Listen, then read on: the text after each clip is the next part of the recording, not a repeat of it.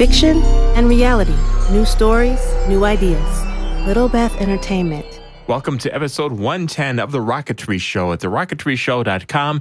It's a workshop episode, and we're joined by one of the new generation of rocketeers. Xyla Foxlin joins us. We'll talk rockets and what she's been up to and so much more. That happens right after this on The Rocketry Show. Stick around. The Rocketry Show would like to thank these listeners for their personal support of the podcast. JohnRocket.com, Jimmy Burgess, Jason Rodney, Sean Falkingham, Conway Stevens, Paul Olivieri, Sam Feinberg, Michael Aylward, Brian Schenkenberger, E. Hutno, John Thompson, Mark McBride, Doug Wade, C. McCauley, Carl Hunting, the Piedmont Student Launch Team, Steve S., Chris Irving, David Simmons, SBR Rocketry, John Kusher, Christopher Short, Kelsey Black, Ryan Reniger. If you wish to show your support for The Rocketry Show, just visit us at support.TheRocketryShow.com. The Rocketry Show thanks rocketeryforum.com for their support. This is Jesse, and I've been a member for 4 years. The Rocketry Forum is a global community of rocketeers who openly discuss all aspects of hobby rocketry. If you have a question, hop on and ask. There are hundreds of experts who can answer just about any rocketry question you have. You can also find me by searching for Model Rocket Guy, and I'll be happy to help any way that I can. Check them out today at rocketeryforum.com. Ignition sequence start. 6, 5, 4, 3, 2, 1, 0. All engine running. Welcome to The Rocketry Show. All right, lift off and the clock is started. Yes, sir. Reading loud and clear. A podcast that is all about advanced and high-power rocketry. Amateur-built rockets, starting at mid-power to higher-power versions that can reach the edges of space. This program is hosted by the team who love the smell of burning ammonium perchlorate in the morning. Here are CG, Gene, and model rocket guy, Jesse Yu. Welcome to episode 110 of The Rocketry Show at TheRocketryShow.com, the award-winning RocketryShow.com. Yes. I am CG. I'm Gene. And I'm Model Rocket Guy, Jesse Yu. All righty. And we got the intro that we were teasing about. Ammonium perchlorate in the morning is back. Yay. Yay. By popular demand. Yes. And this is a workshop episode of The Rocketry Show. And it's going to be a fun one. We've got a very special guest that Gene has tracked down. So I'll toss it over to Gene to get things going on because you worked at this one. You tracked our guest down. Well, it all started with Twitter, let's say. So I'm cruising around Twitter and I'm watching Joe Barnard do his level 3 out in the desert out at FAR, which is, as you guys know, is a pretty fun place that I really like going out to. I'm trying to remember real quick. Sorry to interrupt. Did we talk about the Joe's FAR experience on the show? Well, we didn't really. We mentioned it a little bit that he was going to go and attempt his level 3 and some of the things that happened, but but it turned out to be. We mentioned it a little bit. Okay. But I'm trying to remember. We can bring. Yeah, sure. We can bring it up real quick. As most of you guys out there know, Joe Barnard was doing his level 3 out at FAR, which is in the Mojave Desert out in California. And I wanted to see his attempt, and I did. And I saw a few other things. There were some other videos posted by some other rocket people. And on Twitter, there was a hashtag that popped up that was hashtag Hot Nozzle Summer. So I started following it, and I ran across a video of a woman who was doing, at the same time she was working with Joe, she knows him, then she was doing her level 2 on a hand fiberglass rocket that had like very fine hardwood veneer on it, which was amazing build quality. And this video is like maybe about 30, 40 minutes of her going through the build process and how she got it put together. And we happen to have that person. It's Xyla Foxlin, originally from back east, but now living in California. So welcome to the show, Xyla. It's a pleasure to have you on. Thank you so much for having me.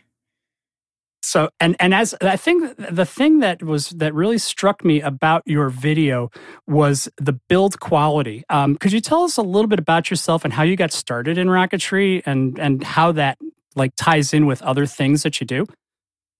Yeah, for sure. It's funny. I feel like I sort of tripped and fell and stumbled into rocket Twitter or like the space community because I've only launched 2 rockets in my life, and it was my So I've attended 2 rocket launches, right? It was my level 1 certification rocket and my level 2 certification rocket. Like I've never launched a rocket that was not a high power rocket. Yeah, so basically I got my level 1 certification in the fall of my freshman year of college, and I went to Case Western Reserve out in Cleveland, kind of close to where you guys are. And so I just, on a whim, joined the rocket team my freshman year, built my level 1 certification rocket. Its name was Lumiere, after the candle from Beauty and the Beast, because you got to light that candle. Yes. Yeah. Nice. Plus, like my goal of going to engineering school was to be an Imagineer anyway. So all of the things, especially in that era of my life, I named after Disney characters. So I flew my level 1, I got certified, and then in this sort of complicated, had sort of a falling out with Rocket Team, and also became president of a robotics team at the same time. Okay. And so I ended up quitting Rocket Team and just doing robotics. And it was astrobotics. It was a NASA robotic mining competition team. But I stopped thinking about rockets because now my every waking hour was devoted to robots. So that was my very first level 1 certification rocket. And then in the last year or 2, I sort of developed this boat building habit. And if anyone has any tips on how to kick that habit, my garage would love to know. And my storage fees would love to know. But when I built a cedar strip canoe, and in building this cedar strip canoe, I sort of it was my first time fiberglassing. And I was whoa, this is magic. I knew of composite work being done in college, but not a lot of the students were doing composites. So I had just never done it. I'd never done a carbon fiber layup or a fiberglass layup. And I got this idea in my head that what if I made a clear boat? Could I just lay up a bunch of clear fiberglass with clear epoxy and end up with a clear boat? And so I decided to do it. And in doing it, I asked Twitter if anyone knew about composites. And the first person who responded to me was, do you guys know Charlie Garcia? Astro Chuck. Yes. Yeah. So he responded. And we chatted about composites for a little bit, but then we ended up chatting about rockets. And I was like, man, I really wish that I had continued, built another rocket. I did my level 1 and it was really fun. Would love to do it again sometime. And he was like, oh yeah, that's cool. That's cool. And then a month later he messaged me and he was like, hey, me and Joe and a bunch of other people are going to go launch some rockets. You want to come? And I was like, what kind of rocket do I build? And he was like, well, you're level 2. And I was like, okay. So that's how I ended up with my level 2. Then I did the classic maneuver of procrastinating and then starting to build my rocket 5 days before launch. The thing that's amazing, though, is you know exactly what you're doing with it. It's not like you're just throwing fins on a tube and calling it a day and sticking a motor in it. I mean, you're very thorough about your design process, the reasons for how you do stuff and why you do stuff. It's pretty evident in the video that you created, which has over 130,000 views by now, I think. We'll put a link to that on our webpage, but check it out, guys, if you haven't seen it yet. But you're very thorough about the process, and you take it very seriously with a little bit of fun on top. So I think it's pretty cool on how you approach that. So when you got into what made you decide to work on? Can you talk a little bit about Fifi, which was your level 2 rocket, and how the design process worked in your mind and how you went about putting it all together? Yeah, it was really interesting. I for sure leaned heavily on asking people who have built many more rockets than me a lot of questions, ranging from very stupid to good questions. And that's just how the process goes, is the 3 a.m. texts that are like, hey, I think I screwed something up. Please help. But I did remember tiny things from building my level 1. It was 6 years ago. So, short-term memory is not great, but it is a little bit there. Good enough. But I think more relevantly, the skills it takes to build a rocket translate to a lot of other things. A lot of the things that I learned in boat building or in robotics or even in arts translate really well into rocketry, because it's sort of like once you have a design, I was joking, it's like advanced arts and crafts once it's already modeled in OpenRocket. Good call. Okay, so you go through the process and you get it built. I mean, what made you think about veneering with it when, because you got your fiberglass, and was that just like what was your thought process in saying, I'm going to put some wood veneer on this and I want it to be cherry wood? I mean, it's just fascinating to me and how that came together for you. Yeah. So it was sort of I was trying to think of a way to tie rocketry into my current audience, because most of my popular videos on YouTube have been like really high-end woodworking videos. And so I was like, man, if I pull a rocket video out of thin air, people are going to be incredibly confused. What can I do to kind of tie it together? And I thought about doing a cedar strip rocket, which the way cedar strip construction works for something like a boat is that you take all these thin strips of cedar that are maybe a 1/4 inch thick, and you round one side and then put a cove in the other side, and then they can fit together around a curve. Right. So the original idea with the cedar strip rocket would be I could like make a cylindrical mold, put all the strips around that mold, and then fiberglass over it. But then the thing with a boat that's a lot easier than with a rocket is that you have to fiberglass the other side as well, because the strength comes from that composite of having like the fiberglass sandwich. Mm-hmm. Right. And so I was complaining about my dilemma to Charlie, and he was like, yeah, you should probably just do like a cardboard overwrap if you really want a fiberglass, or you could just buy a fiberglass tube. And I was like, no, I'm going to do an overwrap. I want to do it myself. And he was also like, you could also just buy a level 2 kit. And I was like, no. I'm going to do it from scratch. So the veneer came about.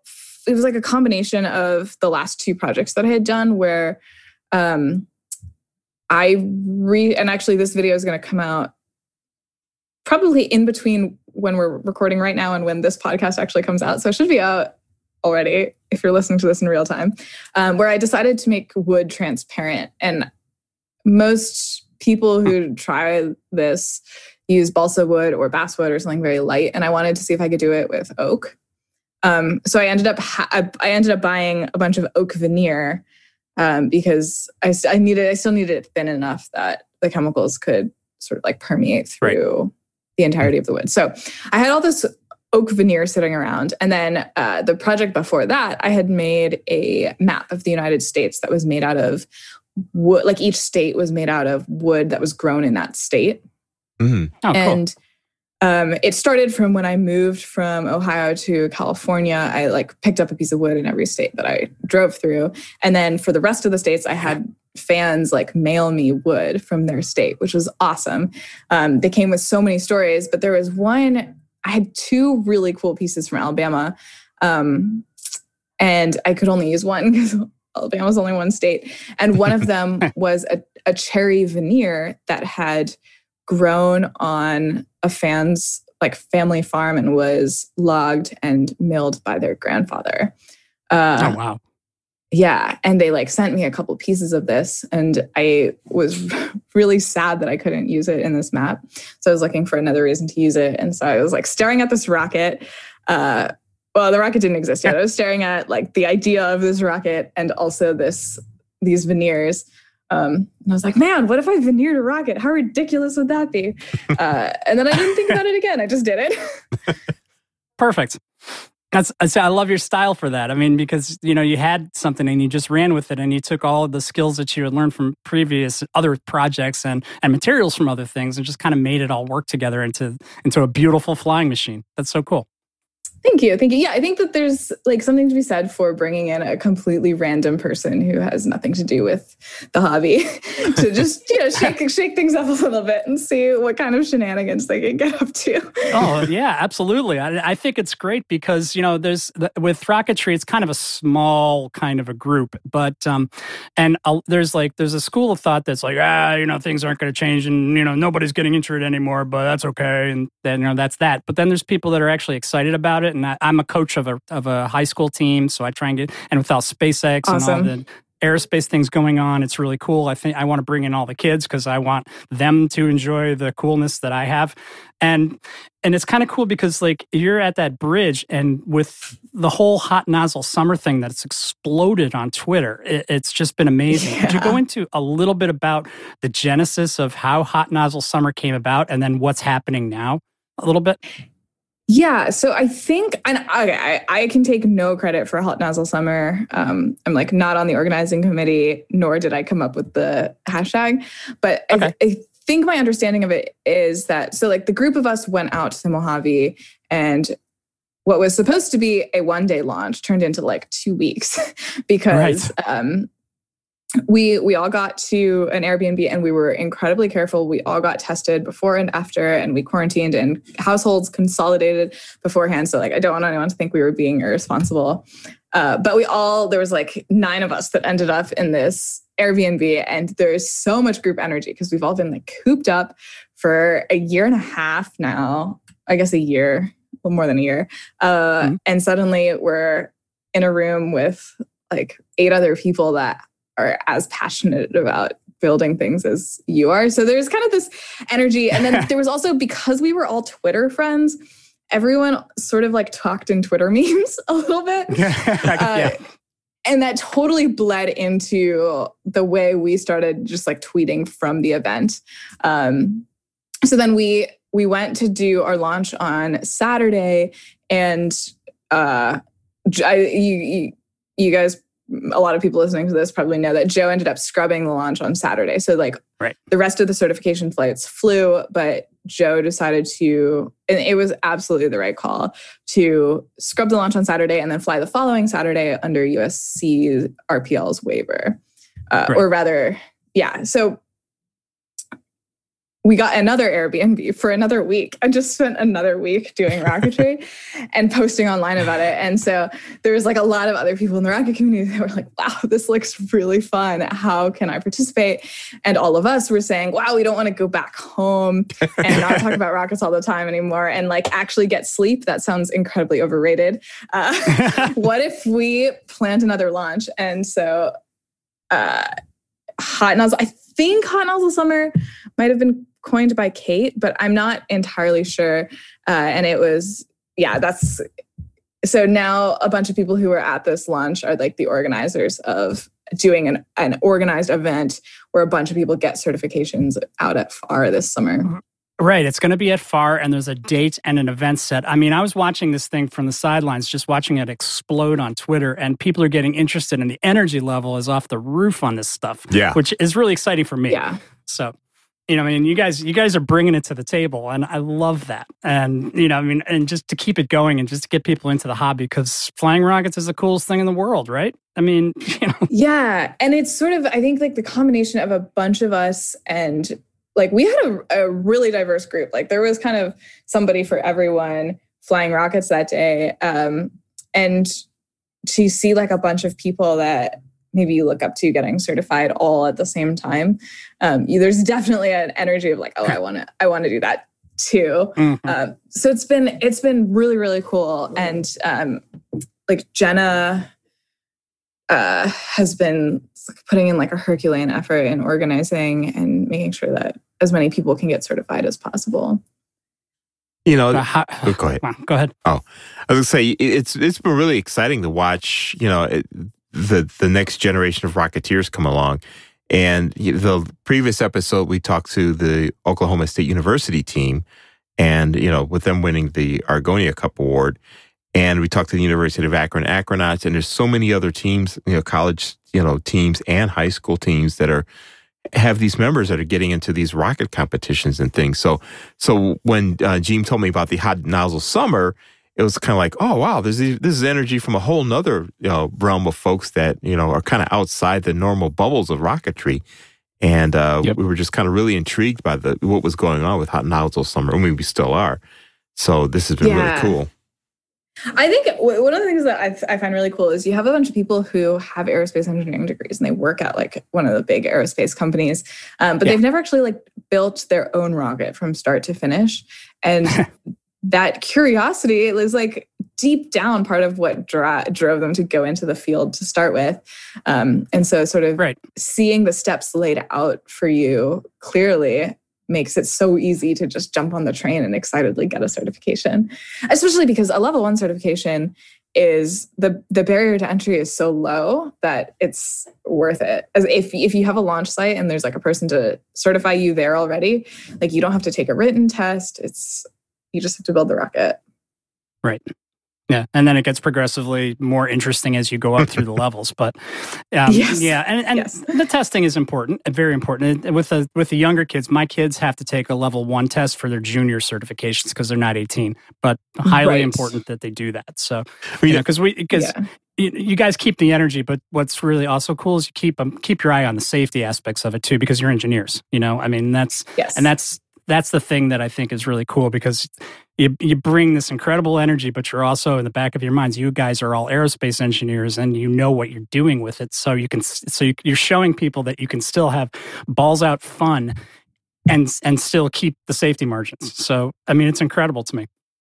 Yeah. It is definitely like put a bunch of smart people in a room and see what kind of shenanigans they can get up to. And like, there will be shenanigans, like, but it will be done with like the important amount of care.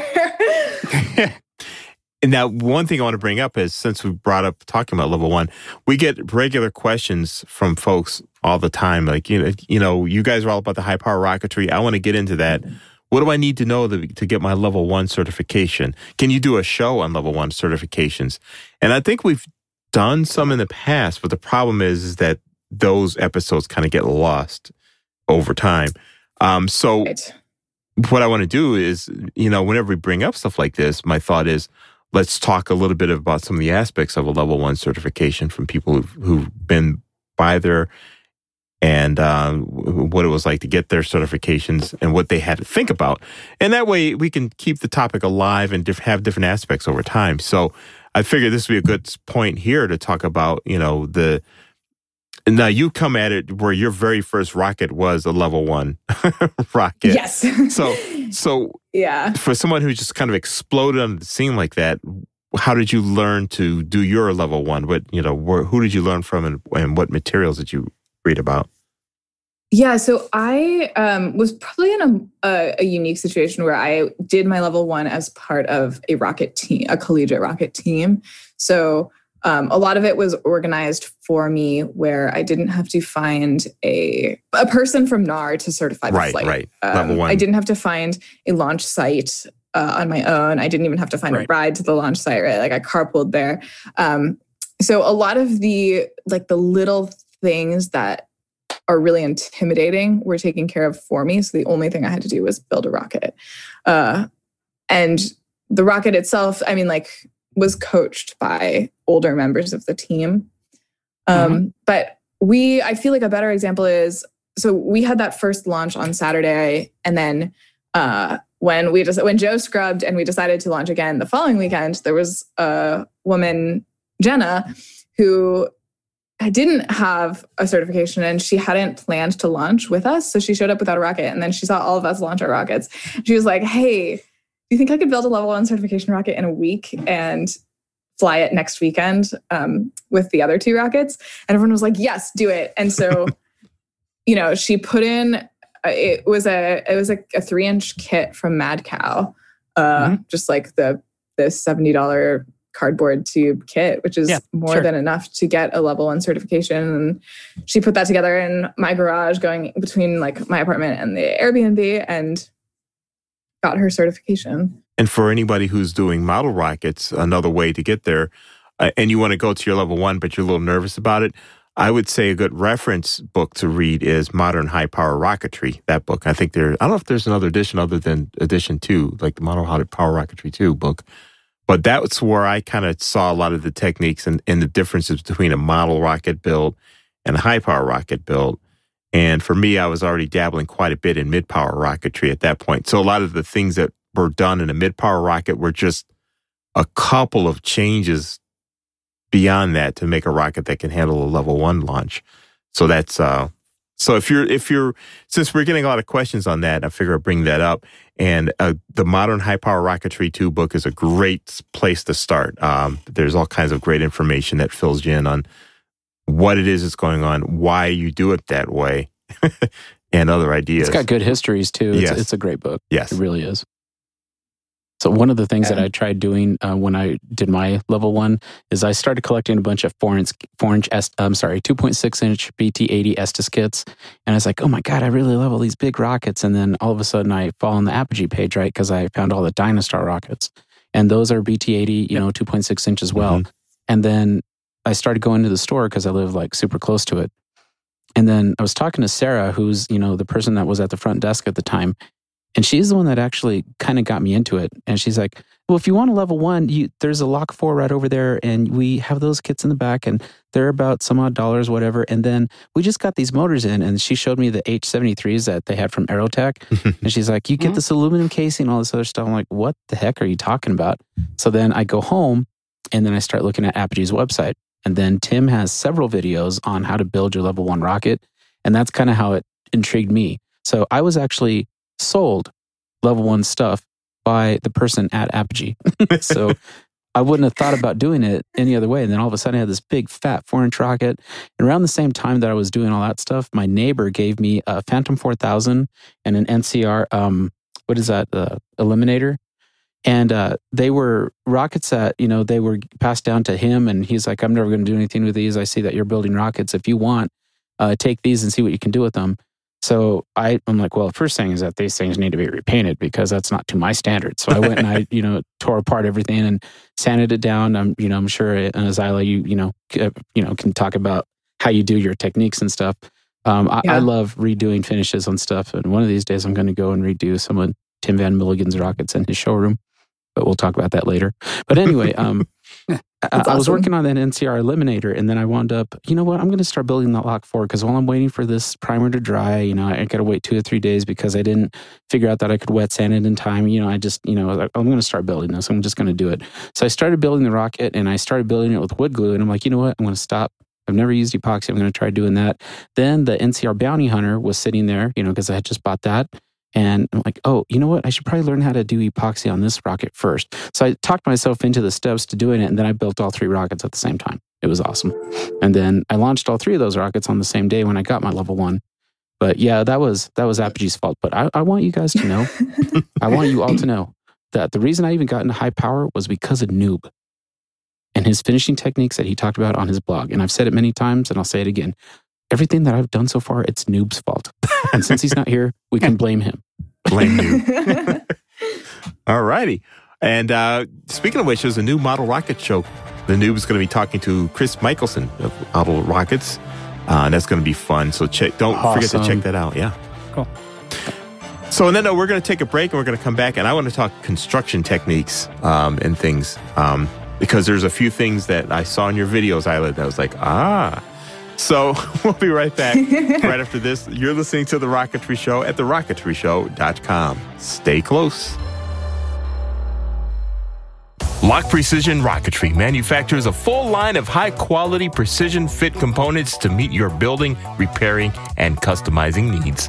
Lock Precision believes in making rocket kits as light as possible while maintaining the strength required to fly with commercially available motors. Lock Precision offers a wide range of rocket kits from the 1-inch diameter Lock 1 series to high-power rockets reaching 7.6 inches in diameter. When you visit lockprecision.com, be sure to check out their performance series kits featuring such designs as the Black Brand 10, the Caliper ISP, and the 3.1-inch diameter Iris rocket. All of Lock Precision's performance kits comes with everything you need, including pre-slotted airframes, high-grade precision-cut plywood fins and components, as well as ripstop nylon parachutes, rugged shock cords, polypropylene nose cone, and instructions. The name Lock Precision has been synonymous with mid and high-power rocketry for over 30 years. Check out lockprecision.com to find out why. lockprecision.com. Fly higher. Fly Lock.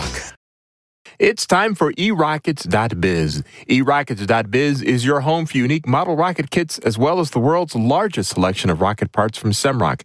They've been in business since 2009. eRockets.biz has a wide selection of your favorite kits as well as their own versions of popular out-of-production models many of you have come to enjoy over the years. Jesse, what did you find on their site? We actually have a really, really special deal going on with eRockets right now. If you look on the front page, you will see a small blurb up on the top of the website that says that because of the Rocketry Show, you get $20 off several public missile high-power rocket kits. So if you literally just click on that page, it'll take you to a special page for public missiles, and you'll notice that every one of the rockets that's on there is discounted by $20. That's awesome. One of my favorites on here specifically was the D-Region Tomahawk by PML. This particular rocket is now only $129.99, and it's huge. It comes with, G10 fiberglass fins, the phenolic tubing, and, there's several different rockets that are on there, and just the fact that you can get these off for $20 each is amazing. So go visit eRockets.biz, look on the top banner, you'll see the Rocketry Show special for PML rockets. Click on that link and go get yourself some fun. That's really cool. There are also plenty of other rocketry items to choose from as well, such as educational rocket kits and supplies, air rockets, water rockets, and so much more. eRockets.biz certainly has enough kits and supplies to keep you busy in your workshop for a long time to come. Need parts for your own custom builds? No problem. eRockets.biz also supplies the Semrock line of airframes, nose cones, centering rings, motor mounts, and so much more. eRockets has more rocket parts available than anyone else on Earth. Check out eRockets.biz today to learn more. eRockets.biz. If rocketry scares you, buy a train set. North Coast Rocketry, one of the first high-power rocketry kit companies ever, takes advantage of over 30 years of high-power experience by a world-class rocketeer. You can look to North Coast Rocketry to expand your high-power rocket fleet. In addition to great kits, North Coast Rocketry also stocks lots of must-have items and accessories for every rocketeer's workshop. Find out more about these kits and other great products today. Go to northcoastrocketry.com. And while you're there, don't forget to get their latest catalog, northcoastrocketry.com. Advanced rockets that are easy to build, fun to fly, and look great on display. The Rocketry Show would like to thank these listeners for their personal support of the podcast. Todd West, Jonah Cheney, Matt Tudor, Joe Sempitro, Les Rayburn, Steven Spencer, Bill Cook, Jason Cook, Gary Rosenfield, Greg Ziegler, Toby Vanderbeek, Eric Hamilton, Ken Blade, John Beans, Scott Holland, Guy Wadsworth, Phil P., Tom Runn, Stephen Ray, Amanda Ho, Steve Sainer, Mark, RailButtons.com, and Todd West. If you wish to show your support for The Rocketry Show, just visit us at support.TheRocketryShow.com.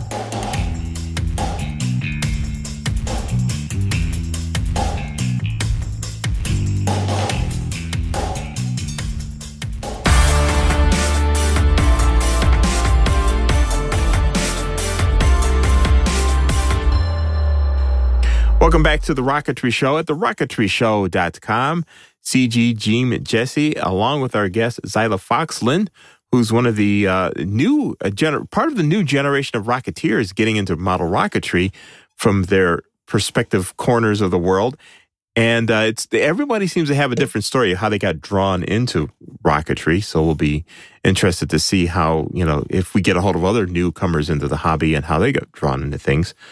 And so now what I wanted to jump into here, moving on with the interview here, is start getting into the workshop-y kind of talk part of the show. And I want to get into some of the construction techniques. And the reason being is watching you build your Fifi rocket, there are some things that you are doing that are really close to what I did on my modular rockets. And you're like 2 steps away, and maybe this will trigger something in your head on this. It'll be interesting to see in a future video what you do with it. But most of the listeners hear me talking about Nezuru all the time. And for Xyla, every time somebody in her studio says something, a picture of me loading Nezuru on a pad shows up on her screen, I'm sure. So because that's my Zoom picture if I'm not running the camera. Yes, this beautiful red and black and white yes. Yep. rocket. Looking at it right now. So there's different colored sections on that rocket, and each section color is a different section, and that rocket's kind of built modular. Mm-hmm. So the back fin can, the white section, if you look at it closely while I'm talking here, you'll see that there's screws that are ringing right below the black section. If you look above the black section on the silver, you'll see some screws there, and as you look up the rocket, you'll see screws. So I can, disassemble the rocket. And one of the things I did with the fin can that you're so close to is that the fin can, the fins are mounted onto the motor mount tube with centering rings holding them in place, which is exactly what you did with Fifi. And so and they slide into the outer, the fairing for it, the airframe, the same way you did, where there's slots cut for the fins to go in. Yeah. But they're not, but none of it's permanent. So I can, so they all bolt in. So there's bolts that you see halfway down the white tube there of the fin can that mount into the T-nuts that are made as part of the centering ring there. And then there's another centering ring near the top where there are T-nuts into there. So I can unbolt those and slide the fin can out to do a fin repair, which I did do once. Wow, man. That is awesome. Nice. I did not know that your Nezaru was like that. That is awesome, CG. Yeah, all of them are like that. And that's modular, baby. Wow. Yeah, and the way... I guess, wow. And that way I could change out the fins if I wanted to at some point. But the way they slide in and out, it's exactly what Xyla did. When she fiberglassed the tube, and they have the way the tubes are usually done, is that there's the slots are cut in, of course, but then there's a back lip around there. So you have to kind of slide the fins through the hole and then, glue to the motor mount. And then you've got to play all kinds of games to get to do the fillets around, the airframe and the centering ring and all that internally. But I just kind of made my centering ring so that they kind of lock. So I put grooves in the centering rings for the fins to slide in, and then they get glued into place. So that's where I get the strength without having an outer fillet on there. And so they slide in. So when I saw that, I was like, oh, wow, she's like so close to having her own version of that, which probably would have helped you with getting that Kevlar harness around the bolt down there on the top center. Yeah, probably. What's funny is that I actually stuck my arm into the rocket so many times to make sure I could reach it, but I didn't really think about like how much dexterity you need to poke a Kevlar loop through an eyeball. So I could reach it really well, but then it just took me a while because I even thought about it and I was like, do I want to do this ahead of time? And I was like, no, I don't want to risk any epoxy getting on the Kevlar. I can reach it. It's fine. But yeah, I did do through the wall fins just for added strength, not for modularity. Okay, so one thing that you did do on your fin can, on your motor mount tube with your fins is you put the dye, or it's not dye, but it's like a powder or glitter. What exactly is that stuff? Yes. I keep seeing a lot of people doing that now, and you're one of the people, I'm like, what? She's doing that too. Where are these guys getting these colors from? Wait, did I not start it? I thought I started that trend. Darn. No. Yeah, you did. So, okay. So I could prove it. Well, okay. Yeah. Jim. Okay. hang on. So all the guys and, anything goes rocketry, on Facebook have been doing that lately. And I asked, John Brown the other day, where are you getting this stuff from? Because just like you said that you used it to kind of see where the curing is, I totally understand why you would do that. And it makes a lot of sense to me. And I'm trying to figure out, for Airfest, I'm building a 7.5-inch executioner, and I'm doing kind of what you're doing, Xyla, except I'm using carbon fiber, and I'm going to make it so that I can, put a sheen around it, and the black on the carbon fiber is going to be the color of the main rocket, and then I'm going to do the silver just in paint. And so, I'm not going to paint the black. It's going to be the carbon fiber, and it's going to be nice and glossy from the fiberglass and the way that I've done it. And I was asking John, how are you getting that powder? Because I want to take my U.S. Composite 635 slow cure epoxy and dye it so that it hides those fillets. Yeah. Yes. So, I might need to sync with you, but if you can kind of talk about where are you getting that color again? I know you mentioned it in your videos, but could you tell us, please?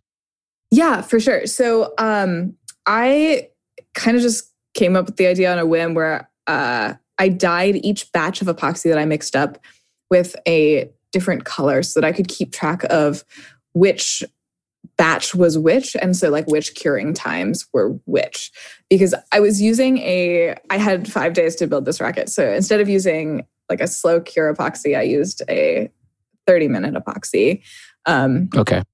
Which gave me like less of a working time, but also I'm sponsored by Total Boat, which is a boat building epoxy and varnish company. So I, had the advantage of them just using like their products. Sure. And Total Boat has also had a lot of success in like the river table market, which if you guys aren't familiar, it's very I feel like I can't tell if it's going out of style. It's like definitely going out of style among woodworkers, but I think that's because it like caught on with the general public. Yeah, everybody started doing it after a while. Right. My wife sees those videos and she's like, "Oh my God, let's do that to our kitchen counters." Like, calm down, babe. So yeah, everyone wants a river table. It's hysterical. Right. So that basically what it is it's like you take a slab of a slab of wood, which means that it has a live edge. It has the bark on the two sides of it. And you cut it down the middle and then you put them, you like flip them so that there's a gap and then the bark, and then you pour usually a blue epoxy in, and then you get this like river effect. Simulates the water. Sure. Okay. Yep. All right. So you were using the epoxy on your fillets because you use this color first, and then you want to make sure that it is tacky and so you can turn it over and it doesn't drip all over the place. And then you did color 2, and then you kind of moved down that way, right? So on your Fifi rocket, you used 2 different colors to help with the 2 different sections of fins. All right. That's cool. I understand. Where did you get that stuff? Because I need to get some. Yes. So I used 2 different kinds. On the interior fillets, I used Mixol pigments, which were part of Total Boat's tint kit. I think you can buy them just from Mixol directly, which is Mixol. Or you can buy them from the Total Boat website and get 10% off by using my code. I'm just kidding. Go to merch.xyla.com. And then for the exterior fillets, like there's a level of sleep deprivation where my brain decides that everything I touch has to be glittery. And so for the exterior fillets, and even though I knew I was going to be painting over them, I used Black Diamond Pigments mica powders. And they were very glittery. Okay. Cool. In case the sparkle is your vibe. It's the same thing with everybody wanting to paint their stuff metallic. I had this 4-inch Alien Interceptor, and I talked to Ronald Dunn. It's like, hey, what color? Because he designed the thing, right? And he got his level 3 on it. And I asked him, hey, what color did you paint that? And he's like, I painted mine gloss black. And then if I looked at his profile picture, and it's there leaning against his truck, and I zoomed in on it. I was like, holy crap, that is gloss black. I looked at the flash for the rocket that used to be on the Mach 1 website, and it looked like a royal blue, right? So then a few people, more than one, told me, paint it metallic. That looks like metallic blue. I'm like, I don't want to paint it metallic. So I'm going to paint that bad boy a dark royal blue, and it's going to be awesome. And it's just going to be a gloss royal blue. So I'm excited about that. But your glitter obsession is the same as everybody wanting to paint their stuff metallic. Yep. Yeah. There's this like that Nick Offerman quote that's sawdust is man glitter. And as a person who creates a lot of sawdust, I'm just like, how about I have both? Guys, my hands are itchy as heck right now from freaking sawdust, because in between working today, I was going over here and, sanding some stuff down.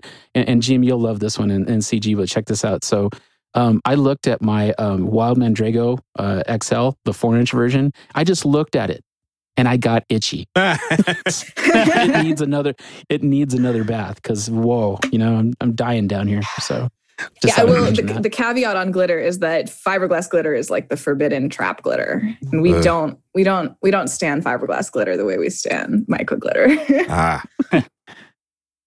Xyla, are you NAR or Tripoli?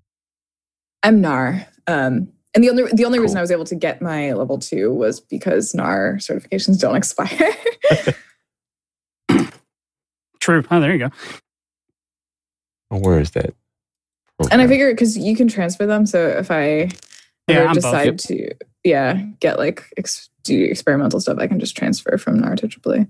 Yeah, I'm dipping into the experimental stuff as we speak, so I'm learning to cast my own propellants. That's the fun part. Nice.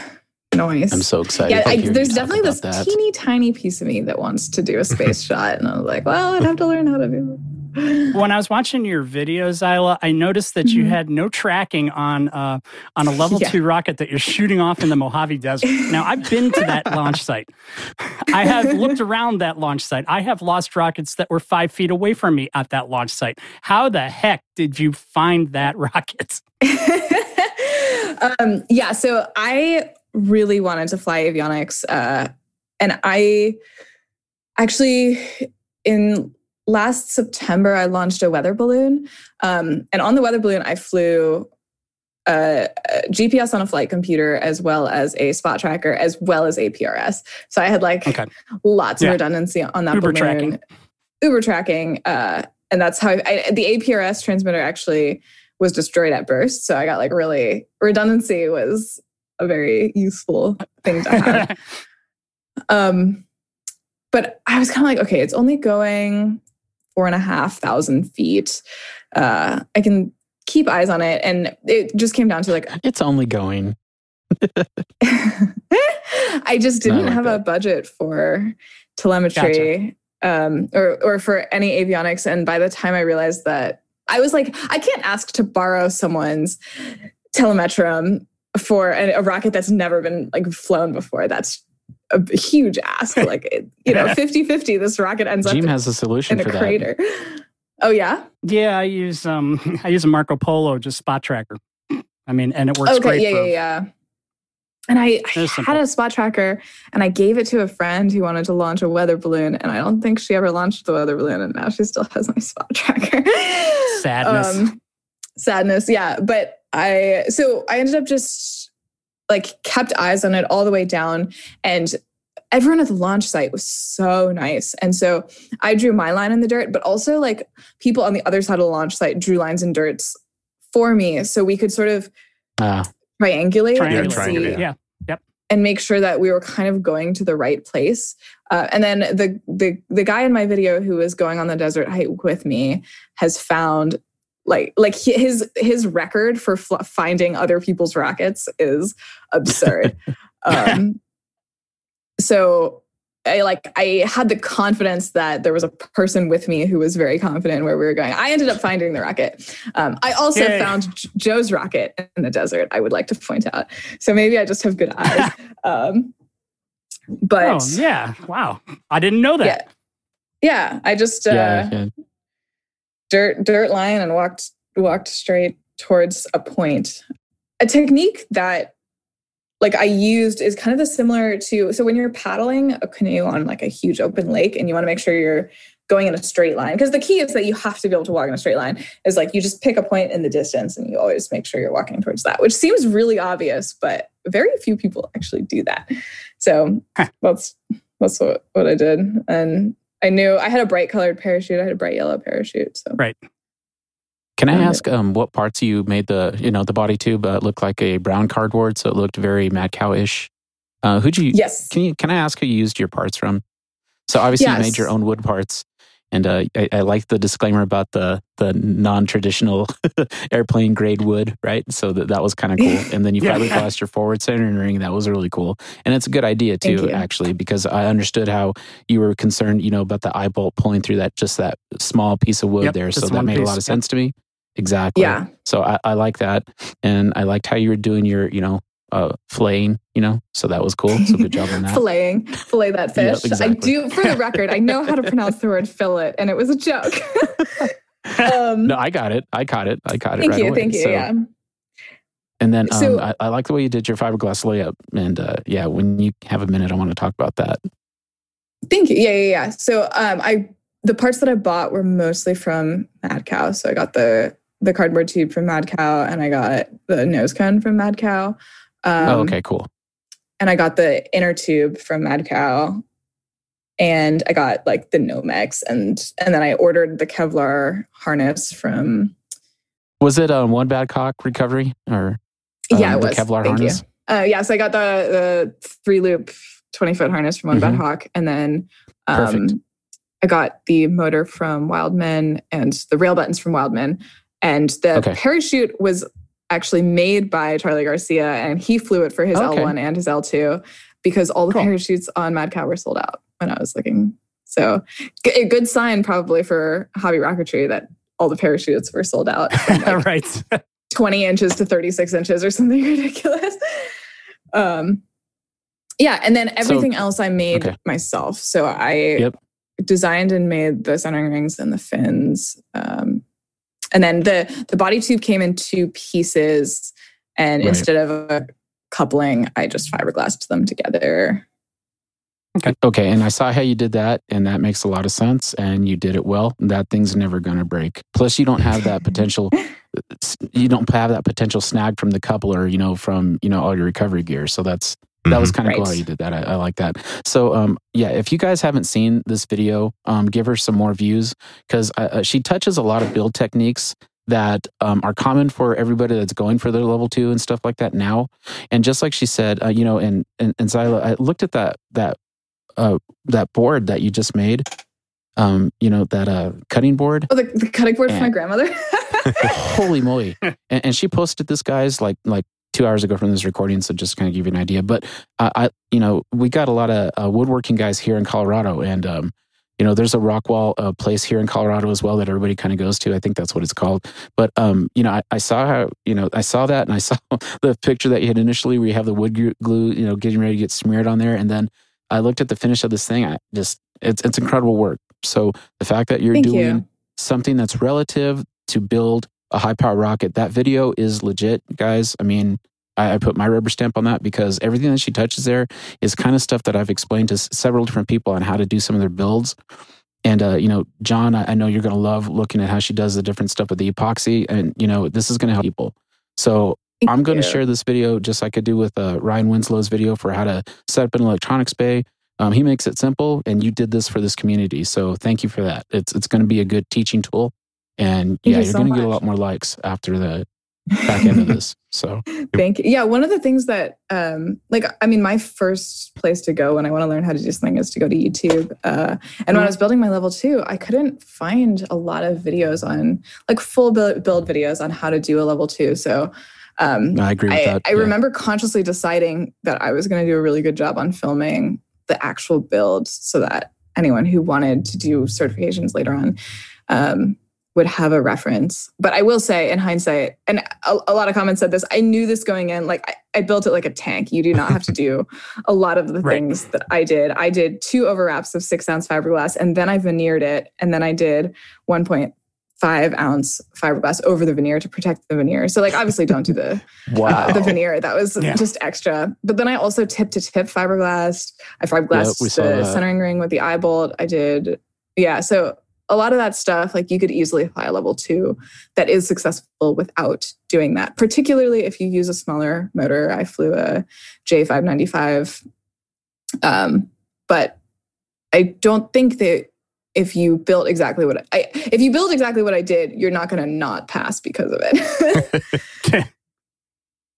I only used 1 wrap of 6-ounce on my level 3 rocket, so good for you. That's nice. Like a tank. That was that one was a little bit of it's really, really late at night, and I didn't think through all the way. So my original plan was actually to do 2 overwraps of 4-ounce fiberglass, and then the 4-ounce fiberglass, I gave them the wrong address because I'm brilliant.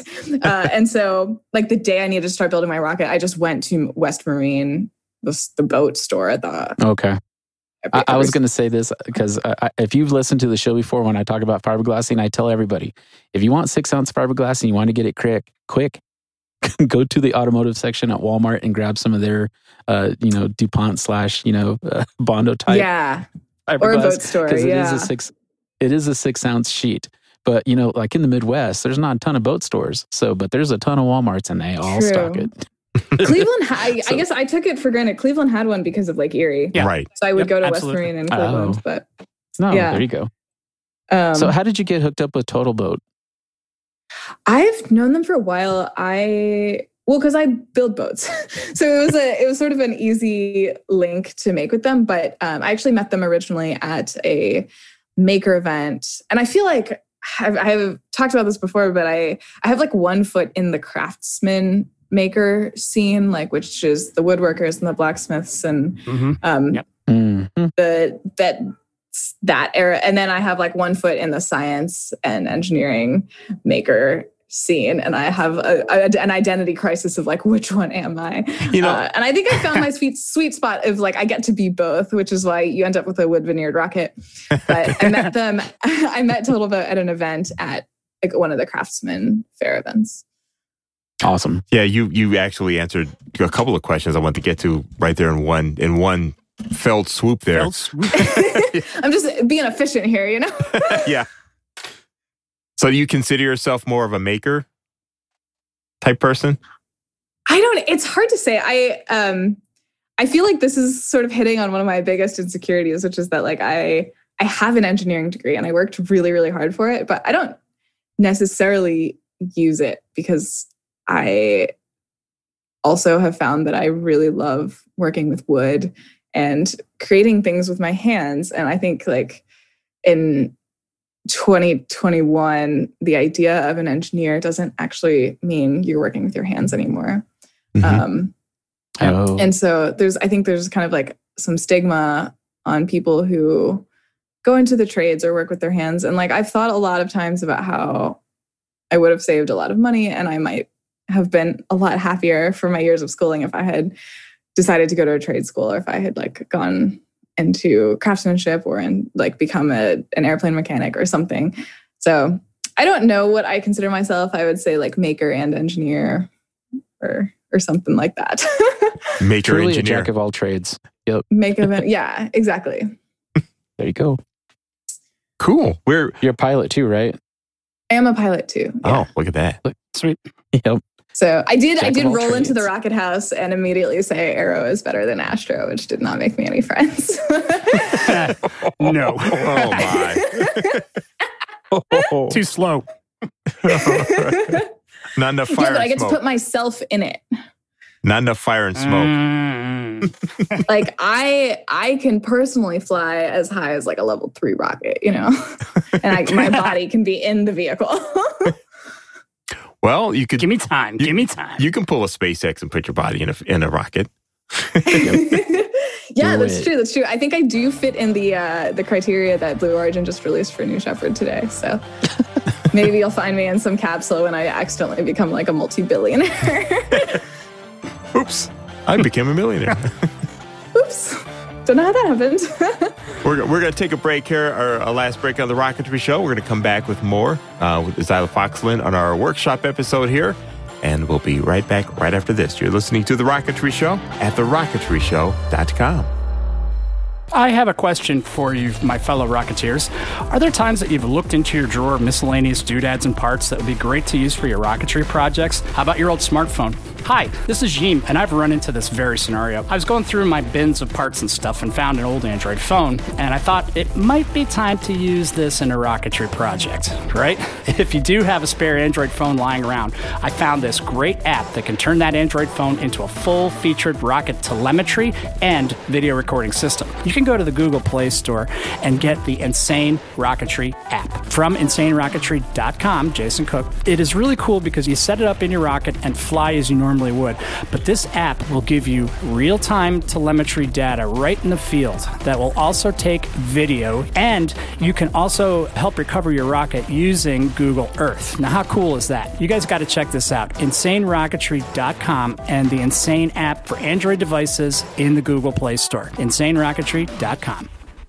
It's time for Serious Rocketry. Serious Rocketry since 1998, providing the Rocketeer with great kits, motors, supplies, and more. They have lots of products in their ever-growing web store with fast shipping, wide selection, and courteous service. You can also check out the amazing and popular Serious Rocketry kits that harken back to the days of fun-to-build detailed kits that are more than just 3 fins and a nose cone. And, Jim, you've been shopping around on the website, as it were. What did you find? Yeah, thanks, CG. It is always fun looking at the Serious Rocketry website. And I found some interesting stuff. Do you ever remember building one of those balsa wood airplanes that you had to put the tissue paper on, but it was balsa ribbing? So you had this kind of a skeleton of the airplane before you tissue papered it and made it into something that Didn't fly very well, but took a long time and it was a lot of fun. How about this one? Rocketarium has had a history of really cool rockets made out of plywood, and they're actually kind of got that ribbed look like those balsa planes without the tissue paper. And I'm looking at a Rocketarium Mega Rebel. Now, get this, it's really cool. It's 18 inches high, got a 24 millimeter motor mount. It's got a central tube, and then it looks like some gradiated centering rings that are going through the tube to make the shape of the rocket. So it looks like a ribbed rocket. It's actually got an open area in it. So it's really something to see at a launch site.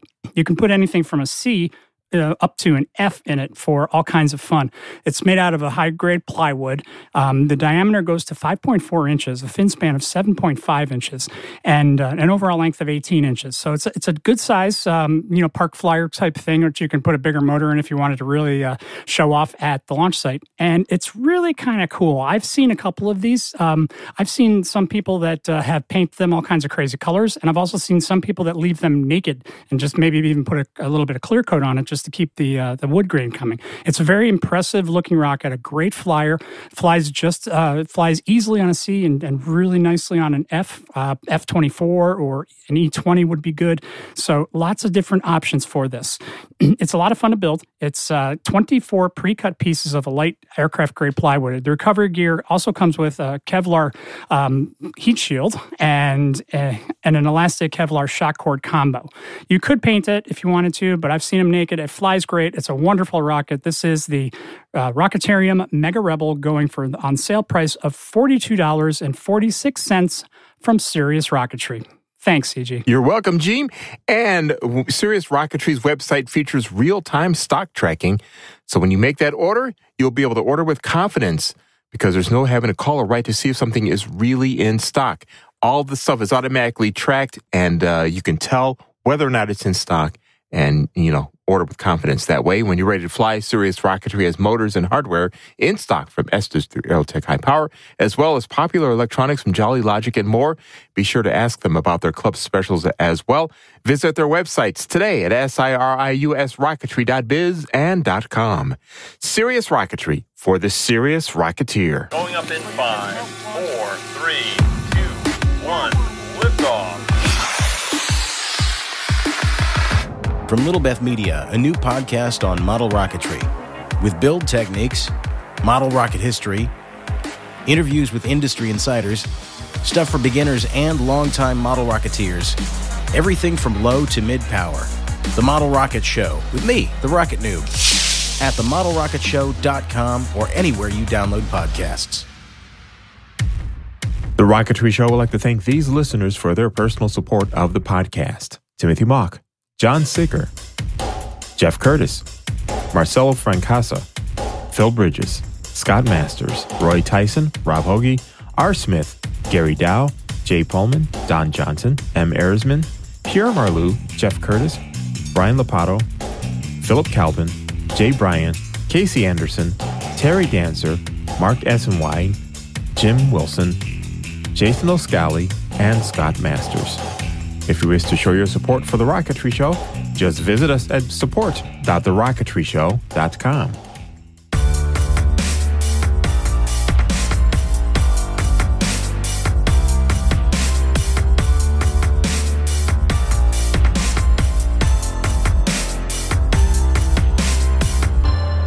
Welcome back to The Rocketry Show. This is The Rocketry Show. We're talking to Xyla Foxlin and CG Gene as well.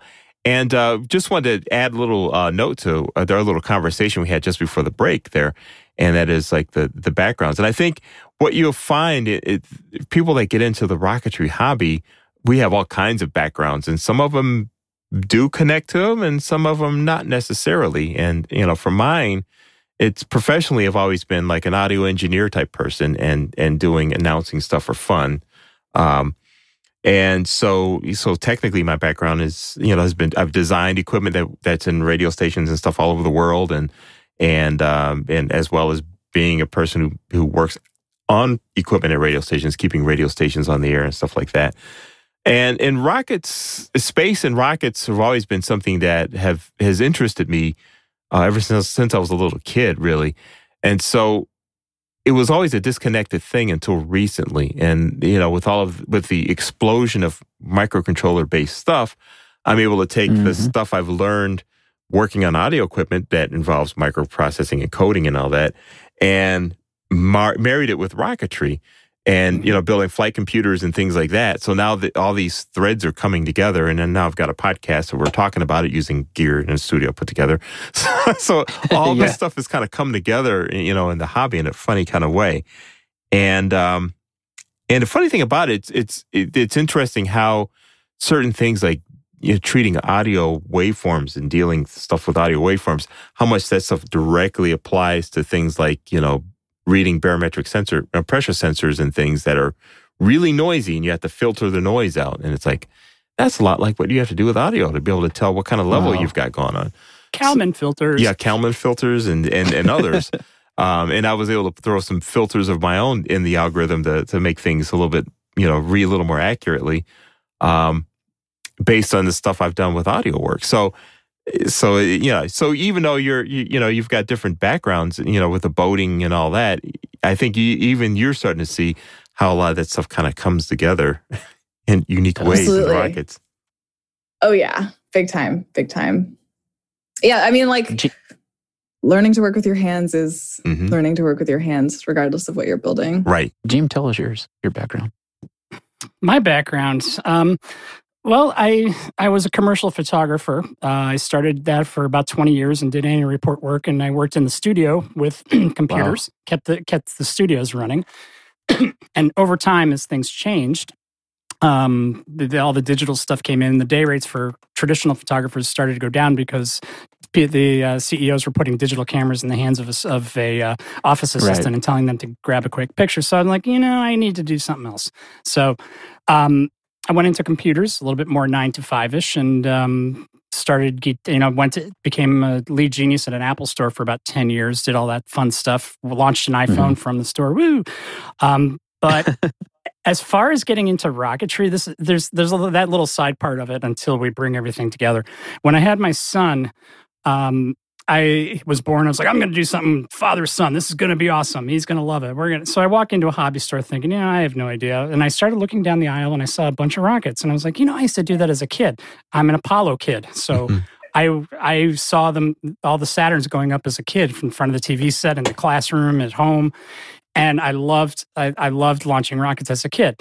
So I hadn't done it in years. And then I noticed that there was a lot of bigger rockets out there from Estes, and there was these things called composite motors. And then I started I'm going to buy one of these and play with it. So I did. And I started getting into it, and I was like, wait a minute, computers, avionics? Well, how can this be? I want to do it, that kind of thing. And then with the composite motors, the power, the smell, the smoke, all that, and I just, in 5 years, I got from nothing to level 3, and I've been doing that ever since. So now I'm taking the next step into. So it's a lot of what I do. Like I agree with what you're saying, Xyla. It's like you have to do whatever you do with your hands. It carries over to anything. So like I've been a computer technician for years, and I've always done small, fine work with my little set of screwdrivers and everything. I just kind of upscaled it a little bit to work on rockets, and I get to put in avionics and fly them. And the first real thing where I was completely hooked was when I first broke the sound barrier with something that I built in my garage. Nice. That's a good feeling. I have to say too that I was one where as a kid, my dad would take me to fly rockets, and little Estes rockets that you had at the time. And so that's, and that goes along with my interest in space and rockets and all that too. So we're a part of the old school way of getting into the rocketry. Yeah, but like with Xyla, your generation coming up, it's like you guys have SpaceX, Blue Origin, all this consumer space stuff going on. I mean, it's got to be an exciting time for you guys because, I've been through this before and it's exciting for me, but it's got to be crazy for you guys.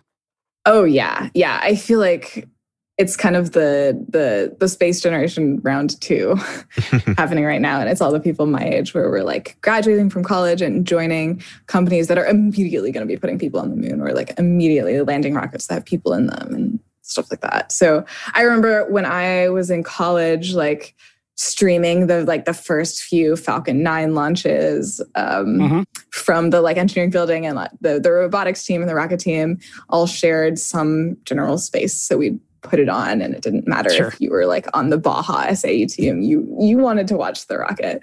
Mm-hmm. Well, and what's funny is like the between the rocketry team and the robotics team at my high school, there's kind of this little like a little bit of a rivalry. Exactly, and a little, I could see there that. always is. There always. I don't know what it is. I think it's because you're kind of competing for the same people. It could be. Okay. It could be, you know, and we always say that we're better because we're faster, and you know, and then they come back and say, yeah, but can you do this? And like, we don't need to. We're going Mach 1, you know. Nice. When I was a freshman in college, I was helping both the robotics team and the rocket team submit like funding requests for like that semester of funding, and the robotics team, you know, put in a request for like 4 or 5 motors, which were the motors that we needed to build that robot. And then the rocket team put in a request for like 30 motors. And the person in charge of funding was like, the robotics team's reusing their motors. Why can't you guys? Well, time for education there a little bit, huh? Doesn't work that way. Yeah. So some finance students got to learn about explosives, which is always a good time. Oh, wow. So who are some of the people that inspired you along the way? Oh, like big picture or like just rocketry? Both.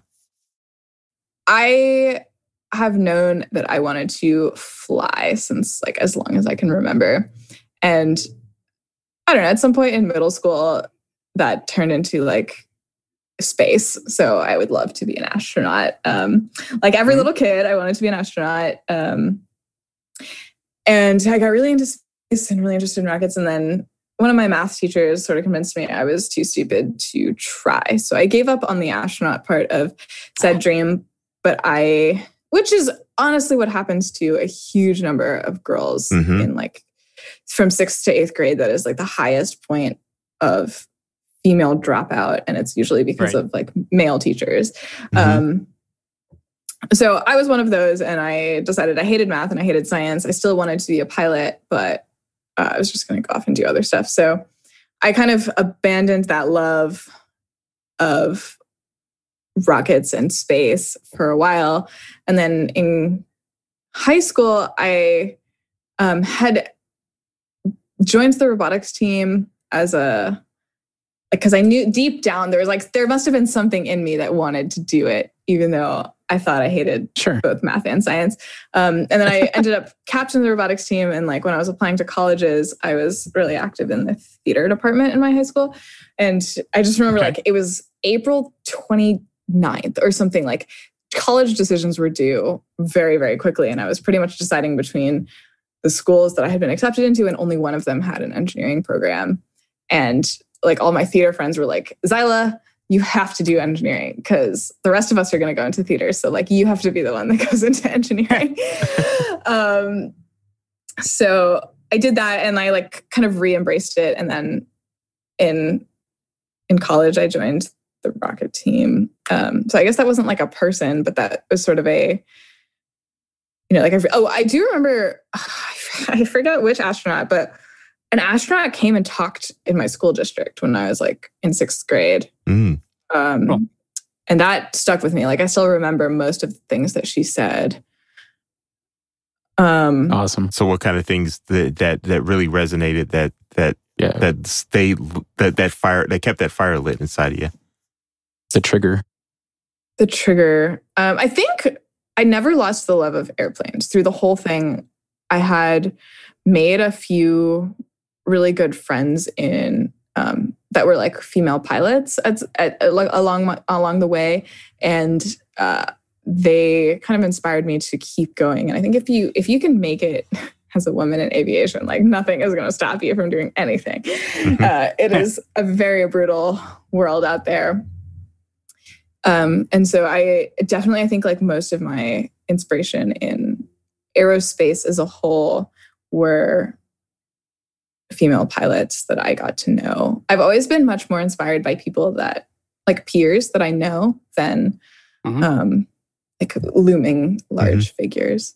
So going into my level 2, it was definitely like a combination of Charlie Garcia, who was helping me a ton with my rocket. And then Joe and I actually have the same YouTube manager. So I knew Joe and I was watching him build Lumineer in this like accelerated time frame. So I was like, I could do the same thing. It'll be fine.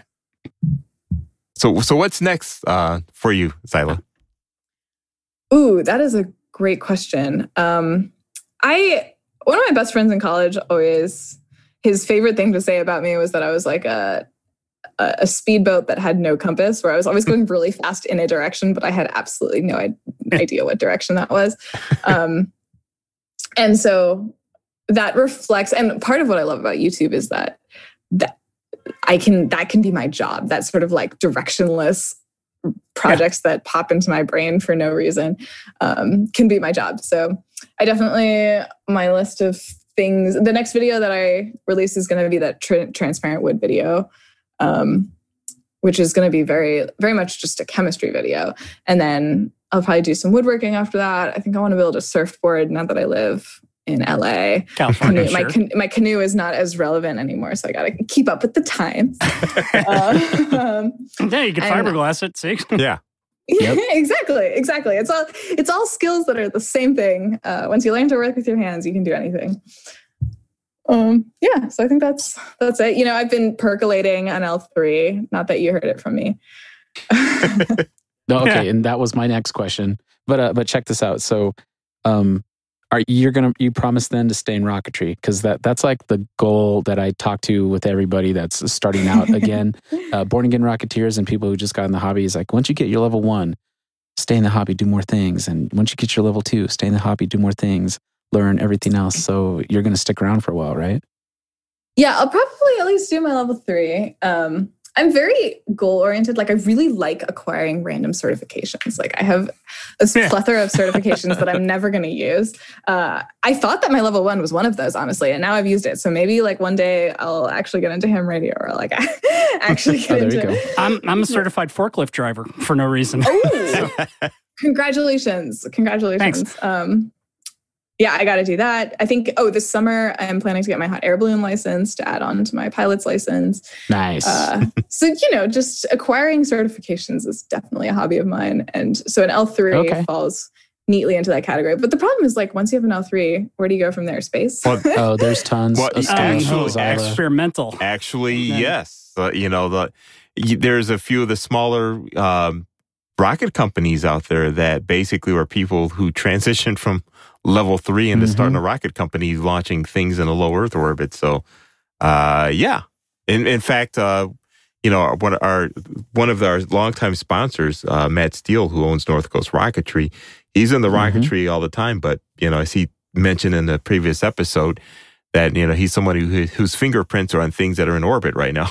So, working for the rocket company. So you never know. That's awesome. And also on the certification, so you can get your ham license, and then you can get into telemetry things using ham devices on a level 2 or level 3 rocket. I do already have my ham license. Yeah. Oh, there you go. There you go.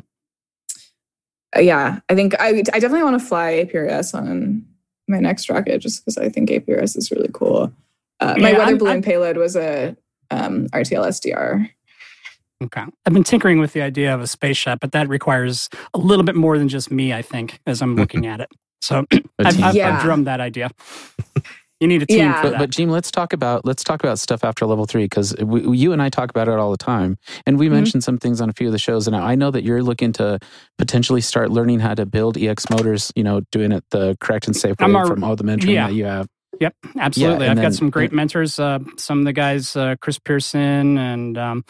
Has helped me quite a lot along the way. I've mixed up a couple of batches of propellants. I'm working on getting some formulas together, and then I'm going to learn how to tweak them, because I like high thrust motors, like a Blue Thunder motor. That's the thing that has a lot of punch to it. I like that motor a lot for the stuff I built, because I build heavy just because I like to build tanks and watch them fly. But I also like to make sure that they stick around for a while. So I'd rather put a bigger motor in a heavier rocket than a smaller motor in a rocket that, if it lands, is going to break.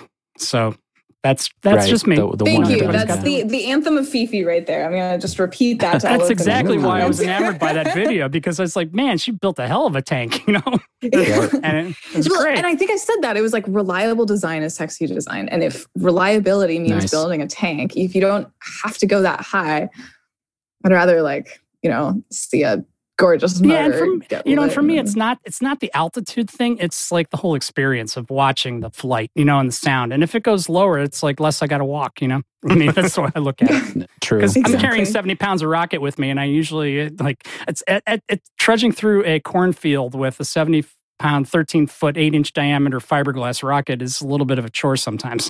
So Yeah. I got to learn that by I decided to carry the bottom half of Lumineer out of the desert. man. And I'm like the tiniest person on the recovery crew. And I was like, I can do it. Let me do it. And then halfway through, I'm dying, but I'm too stubborn to admit it. yeah, right. All right, so let me talk about a couple things. Stuff to do after level 3. Here's the plan that kind of comes out of my head. So I talked on a few episodes back. I want to start building some intricate builds because I was using the time that I had now to do some prototypes for some folks and do some level 2 flights that would ramp me up to my level 3. So I did that. I got my level 3 on the same day that you did your level 2. So congratulations to you. Thank you, and congratulations to you. That was done on purpose, right? 4, 3, 2, 1. So, anyway, we're gonna say yes. Yeah. Go with it. So, I'll take yes for 500, Jack. Aw, I miss that show. So check this out. I'm going to start building some intricate builds. I want to build that N1. Talked about it on an episode of E-Rockets. I want to build that rocket. And there's a couple of other kits that are out for the same thing. And I've looked at both of them, and I think I made a decision on which one I'm going to buy. I definitely want to build that, and I want to cluster it because that's one thing I want to do is clustering. Then I want to take my 5.5-inch bullet that I got from Locke, and I want to cluster those 538s, and then I also want to try to do combinations of air starts on those, which will lead into bigger rockets that I want to air start. I have this Nike Apache that I got from a hobby store that's just kind of chilling in the corner there, and I'm going to do some weird things with that rocket at some point now that I understand how the electronics work, how I can do the staging, how we can do the timers. The egg timer episode that we did, a while back, perfect timers for that. So, I'm gonna start playing all that stuff. I got so many plans, but my next immediate plans, yeah. As I say, I have ahead. 3 staging timers, some of the perfect flight ones, and I'm just holding on to those because I've already done staging twice, but I want to go bigger with it. So I'm thinking multiple stages, not just one. So because that is part of what could lead to a potential space shot. Oh, dude. I'm just fascinated in doing, side mount boosters that drop off when they're done with a sustainer that keeps going somehow. That's cool too. See, it's all cool, and then I want to do my own experimental motors in this multi-staged space shot rocket. That's the dream. There it is. There. I don't talk about it, but there it is. That's a good dream. Yes. That's a good dream. Yeah. Now I just got to figure out how to do it.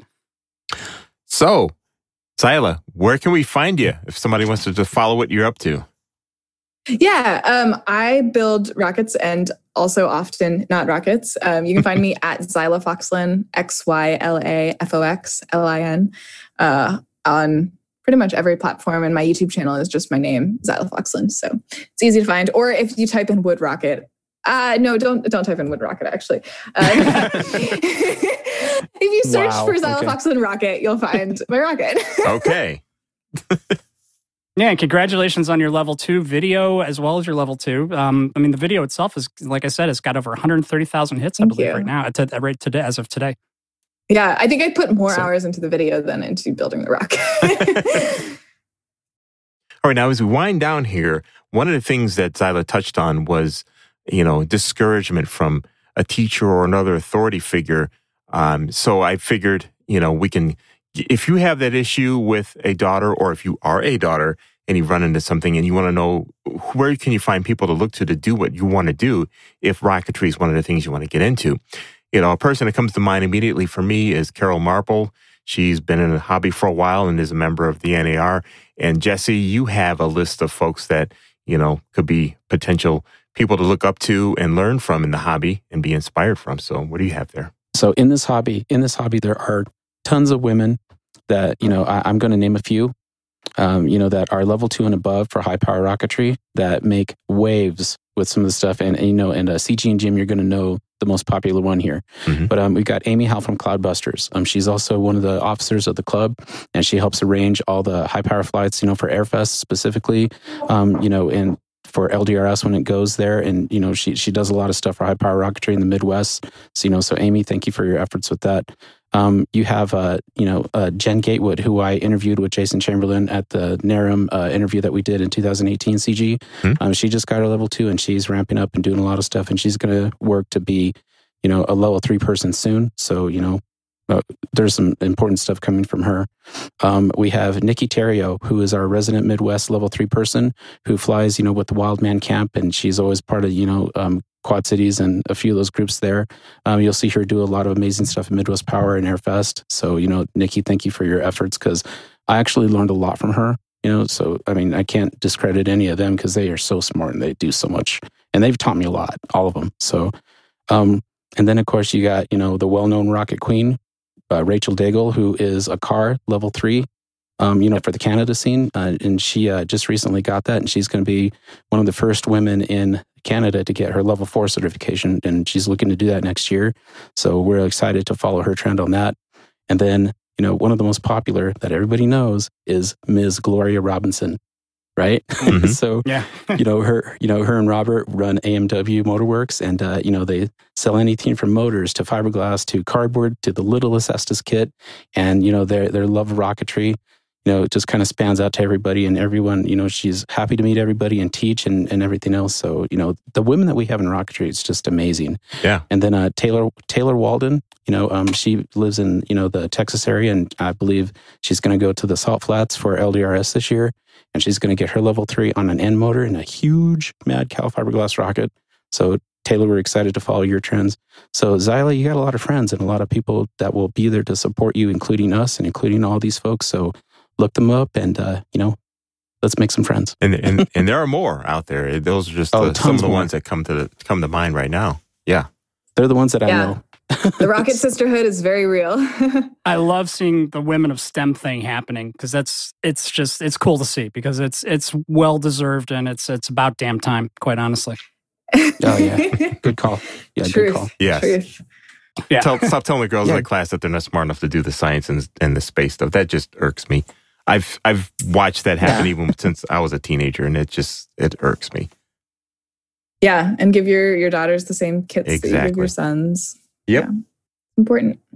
Indeed. When I did my level 3, my stepdaughter was out there with me, and she photographed the whole thing, and she had a fun time. She's like, yeah, I'll totally go again. If you do another big flight like that, I'll totally go again. And, one thing when I was doing my level 3 is I had my wife there with me, and she is very supportive in the sense that I do this hobby, but just being on the podcast and, being, a tester for other companies to do their releasing, things like that, and, the build stuff that I've done and, try to share and try to help people along the way. She sees that, and she was there next to me when I did my level 3 to hold my hand, and she is now going to launches with me. So, I'm super appreciative of the women in my life and how they support my hobby. So take them to your launches, guys.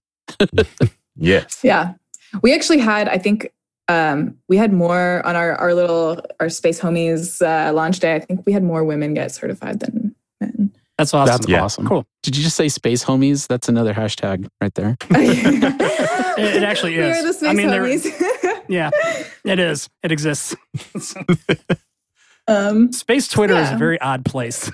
It is a very, very odd place. I feel like I got thrown straight into it with no warning. I went from wood Twitter to space Twitter, and it was whiplash. It's just, I don't really do Facebook or any other social stuff. It's just the Twitter I find intriguing, and then space Twitter is its own little crazy subgenre of bizarre awesomeness and also ridiculousness that I find myself drawn to it for some reason. Maybe it's because that's kind of like I am, I guess. But yes. Yeah, for sure. It's a good place. Yes. So as we wind down here on the show, I want to throw out a couple of reminders. Don't forget, the Model Rocket Show is returning into regular production, our sister show, and the new will be talking to Chris Michelson, Model Rockets, and a lot more good things to come as well. And let's see, what else we have going on? We are, yes, I was talking to one of our patrons, John Sicker. We just got into this chat for a while, and I want to get, I think this will go over well with our listeners. So I'll get Ajim and Jesse, let me know what you think here. And you, the listeners out there, let us know in the mailbag. But the two of us are really into telemetry in a really sick, twisted kind of way and deep. And we started chatting back and forth on the messenger, like for forever, talking about what we want to do with telemetry. And I was thinking, this might make a good topic for, future workshop episode where the two of us just go and put our propeller hats on and start talking telemetry talk. Yeah. And let's do it. And he's wondering, like, would that bore people? And I was like, I don't think so, but I think it'd be no. good. So yeah. So that's something to work. The feedback I get on all the episodes that we do, CG, is it's, there's a lot of hit and miss, and there's a lot of hits though. So I mean, we have to talk about that stuff because it's across the board. So and John, hey, how's it going? I talk to John once in a while too. So no, that's a good plan, I think. I think so too. So we love watching your guys' stuff. When you share pictures with me and Jim, like I get dumbfounded. So it's cool stuff. It really is cool. And I'm not just saying that to say that. If I didn't mean it, I wouldn't say it. It's intriguing, and I wish I was at that level. Well, a lot of people ask me about it, and I'm no telemetry expert. I'm just kind of learning. And I'll just keep at it until I get something that works reliable enough for a mission. So it'll be fun to talk about. And real quick too, I am ramping up to do I just dropped the hint here when I pulled out the section of Aries from the workshop on the other side of the studio here. And Aries is coming along. The new avionics section is coming in with the flight computer. I'm not sure if I'll be flying the first flight of Aries with the new flight computer I'm working on, or if I'm going to just refly the one from the last test, that last successful test that we did, which I'm leaning towards that right now. But the idea now is it'll do a full dual deploy rather than just triggering at apogee, which I think it'll be fine. All up testing, baby. Well, it's going to be partial because half of that was already tested on the Mr. Bean rocket. So now it's just a matter of just getting the whole flight sequence to happen using my flight computer. So yeah, along with telemetry data. And so the new flight computer really is going to be focused on. Well, actually, there's a change because Joe Barnard kind of gave me the idea.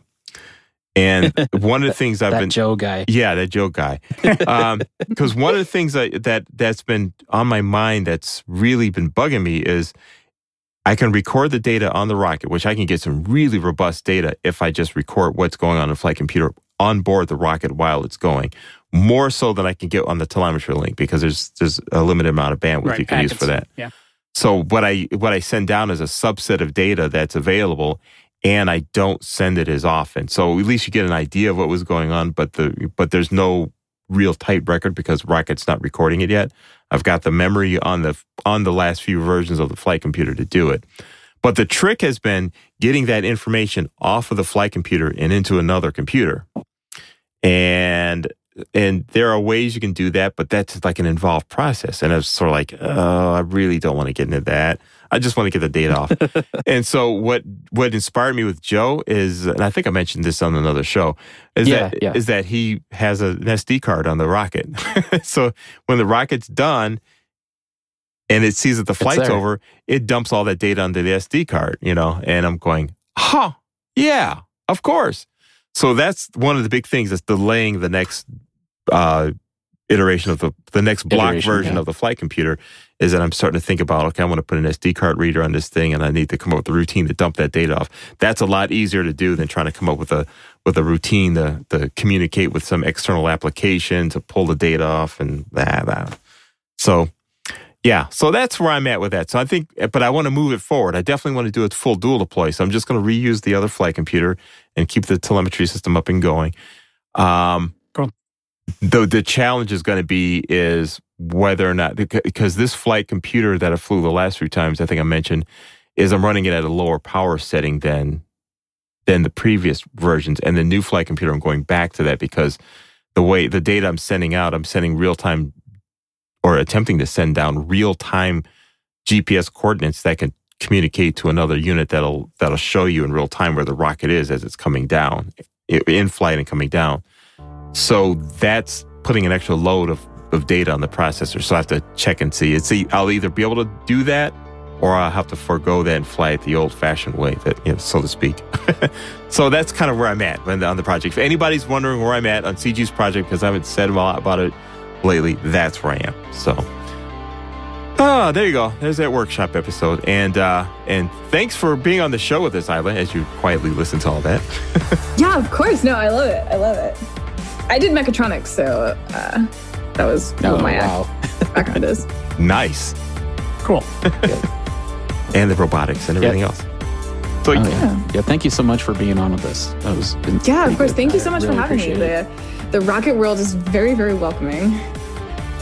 Good. Yeah, it should be. And that's the thing that we want to stress too, is like, that's part of what we're doing, is we're trying to create the bridges between all of that, so that, because everybody wants to help each other. It's not like a competition, except that we all just want to fly stuff, Yep. True. Yep. So, and thanks Fifi, again for not, yeah, that's it. And thanks for not considering me a troll on Twitter when I message you. So. No, you're totally fine. You're good. Well, cool. Well, we'll look forward to seeing what else you come up with, and if it's a rocket thing, we'll be watching closely to see what you do. Thank you so much. Maybe have you back on the show if you like. Yeah. Yeah, when I get my L3, There you go. Just speak it into Hells existence. yes. Yes. No way, man. No way, guys. We're going to have her on throughout the process, ramping up to that level 3. So that's the deal. So knowing me, you won't get a chance because I'll do it in like 5 days. Oh, yeah. I'll procrastinate until 5 days before Hot Nozzle Summer and then decide to do it. All righty. Well, we'll see y'all next time on The Rocketry Show. Have a great one. And thanks again, Xyla. And on that note, Gene, keep your eyes in the skies. We'll see you next time. Have a comment? We'd love to hear it. Send them to mailbag@TheRocketryShow.com. If you enjoyed what you heard, don't forget to check out our sister show, TheModelRocketShow.com. The Model Rocket Show is hosted by the Rocket Noob and is all about low to mid-power rocketry. TheModelRocketShow.com with Daniel, the Rocket Noob. Check it out today. The views and opinions expressed on these programs are those of the participants and do not necessarily reflect those of Little Beth Entertainment or its sponsors. The stories of recovery, moving from darkness into the light. You're invited to experience Recovery Talks, the podcast, the show about showcasing the lantern holders in recovery, those who are making it every day. Download it wherever you get your podcasts and learn more at recoverytalks.org.